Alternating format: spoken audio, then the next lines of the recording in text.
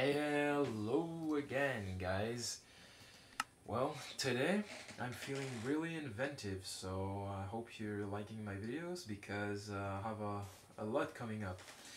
Um, I've been experimenting again with pistons, and I managed to create a little hourglass. So let's see it working.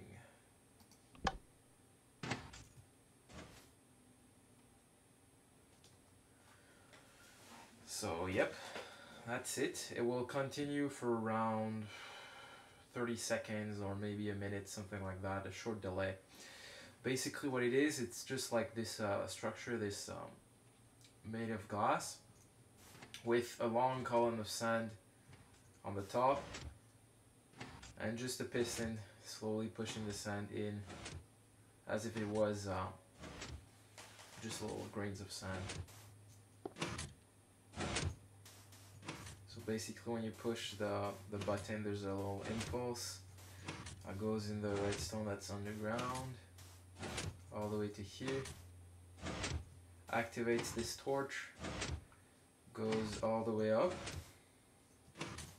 Let me show you.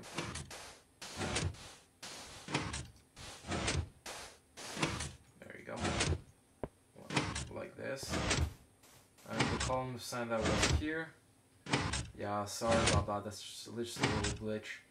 But the column of sand that was here is pushed by this piston into this little hole. And at the bottom, as you can see, there's a lot of sand. And it's held in the bottom like that. Why is the sand destroyed? Well, it's pretty simple. Let me just stop that because the sound is pretty annoying of these pistons. So why is the block of sand destroyed when it falls here? Well, it's pretty simple. I put a repeater here. There's a lot of blocks that destroy sand when they fall onto them. For instance, redstone repeaters are one of them. Redstone torch is one of them. Pressure plates are one of them, and that's just an example. Basically, most blocks that are not complete blocks will destroy sand on contact. So something funny is that it will not destroy them when it's placed directly over them, as you can see.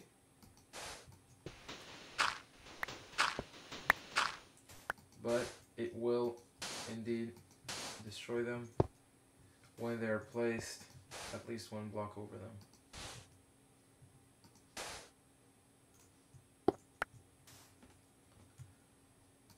Let me get my sand bag, there we go.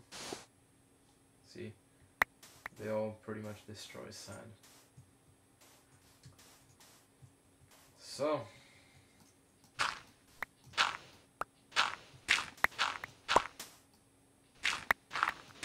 I hope you like the hourglass, guys. The concept is pretty simple, as you saw. Oh, come on. Oh well. Okay, so the concept is pretty simple. You just push a button linked to repeaters that are on loop, activates the pistons many times, and there's just little blocks of sand that come here.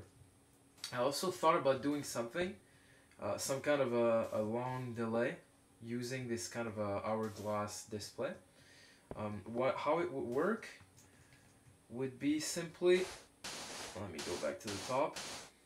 Okay, would be simply, instead of having a repeater here or any other type of semi-solid blocks, well, it would be a solid block so that the sand would stack on each other, and there would be a redstone circuit underground. Let's say like this. Let me just give you an example of how it would look like.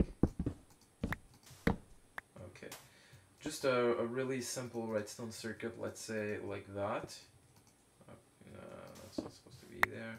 Like this, with a hole here, and instead of being a block of sand here, it would be empty all the way to the bottom, and there would be power here. Let me put a torch. So there will be power here, but since there's nothing here, the power does not reach here. So what would have to happen is at some point sand would would stack all the way to here, and eventually like that. And if the redstone was straight, let me show you what I mean. Can't redstone on glass, so I'm gonna put that. If the redstone was a straight line like this, it would be supposed to be activated. For some reason, it doesn't work. Maybe it's because of the sand. I know that it works, for instance, with glass. Not even. Maybe it's because of the type of impulse. That's really weird. That's really, really weird. Because I know that glass can conduct redstone. I've seen it in a video. Let me. Oh well, maybe it doesn't work anymore. Or maybe I'm just mistaken. I don't know. Well, sorry about that, guys. I guess that's it for today. I hope you liked the hourglass. And if you want, we'll build one for your own world and have fun with it. Bye bye.